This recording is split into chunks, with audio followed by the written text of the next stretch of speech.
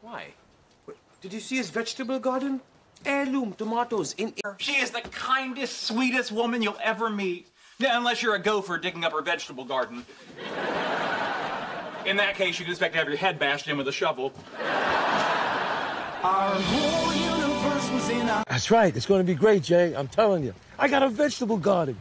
2 years ago, it was a patch of dirt in my backyard. Now I got tomatoes, I got 5 kinds of beans, I got squash, and between you and me, I'm even thinking about pickling my own cucumber. Ooh, that doesn't sound right.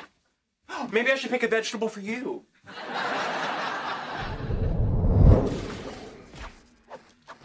Hey, Leonard, can you pause the game for a second? In English vocabulary, we will learn the word vegetable. It means any plant whose fruit, seeds, roots, tubers, bulbs, stems, leaves, or flower parts are used as food, as the tomato, bean, beet, potato, onion, asparagus, spinach, or cauliflower. Also means the edible part of such a plant, as the tuber of the potato. Pay attention to the pronunciation. The first one is the word represented using the International Phonetic Alphabet.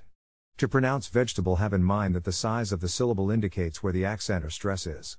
In this case, the accent is in the first syllable, corresponding to vi. Below are other ways to pronounce it. Now, let's see how vegetable is used in real life. Wrong about tomato being a vegetable? Yeah, unless you're a gopher digging up her vegetable garden.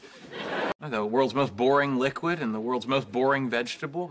You see the problem? I don't want to raise 2 small children and...